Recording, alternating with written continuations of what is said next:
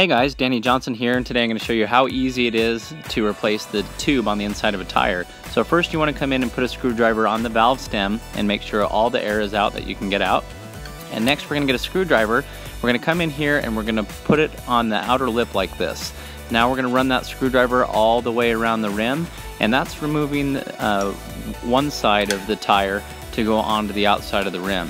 So as you do that, you'll be able to easily then work the rest of the whole tire off. So you just pull it down after that, usually both sides, and you can run the screwdriver on the inner side if you need to, but it should come out, and just pull it out on the valve stem and then remove the old tube.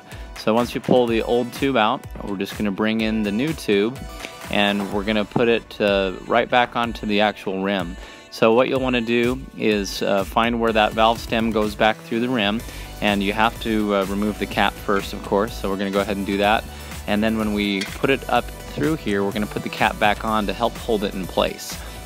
So now what we're going to do is take the new tube and we're just going to lightly put it around the wheel. And you'll see we don't even have to take the wheel off of the stroller or anything for this. But there's going to be a little bit of slack left, so just go ahead and bunch it up the best you can. And next what we're going to do is take the new tire and we're going to set the rim and tube inside of it. And so once it's in, try to work it around with your two fingers like this to get that tube and the tire to seat together at the same time.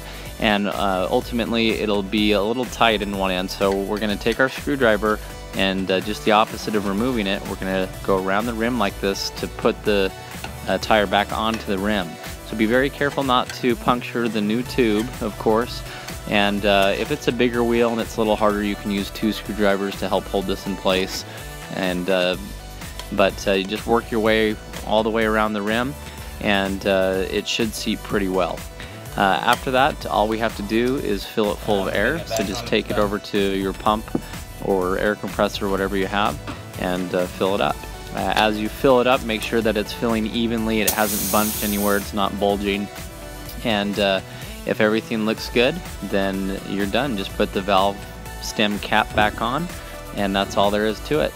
So thanks for watching, and if you enjoyed the video, please like it and feel free to subscribe to the channel. Thanks for watching.